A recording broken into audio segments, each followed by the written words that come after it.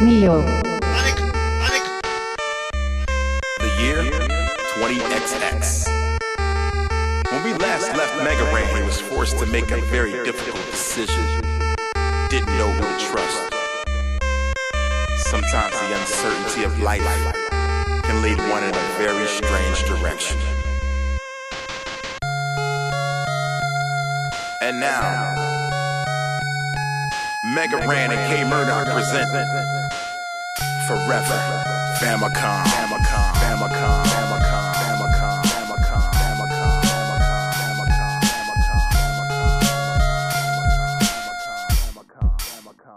Yeah. Is it a bird? Is it a plane? Is he insane? Probably. All the above. All of the scrubs and gamers right beside he. What do you know? What did he do? Come back to the lane where he gained his most fame by rapping about them games. He was ready to quit. The first was a one-shot deal. Then the big wigs got word of the style and the skill. Now everywhere we go, people ask him the same exact question. When you gonna do some more gamer rap? So what we gonna do right here is go back or forward. I'm not even sure. I'm losing track. Somewhere between tomorrow and yesterday, a new chapter begins, so wipe the rest away. When we last left Mega Ran, he was in a quandary. Rubber tried to talk to him, he said don't even bother me. He was caught between a hard place and a rock, and was starting to lose his faith in the doc. Doubting his purpose, lost faith in the lot. Walked off, never solved the case, so it's locked. Still had mega dreams of escaping the block, but he had to prove no one was taking his spot.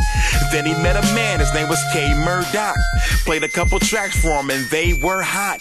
With the vibe that strong, inspired him to put the blue helmet back on, make some new rap songs. But what do you know, it wasn't a foe that he was used to chasing down. They attacked the industry, promoting and marketing music that was tepid and bland. Had the rep for the fans, got off stage and stepped in the stands. So I won't come back to Robot City for a minute, cause I got a new fight and every intention to win it. Dig it? Splendid. Now come on, pick up the paddle. We got a water when I get equipped for the battle.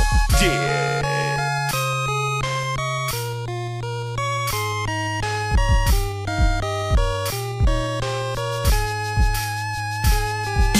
So what we gonna do right here is go back or forward. I'm not even sure. I'm losing track.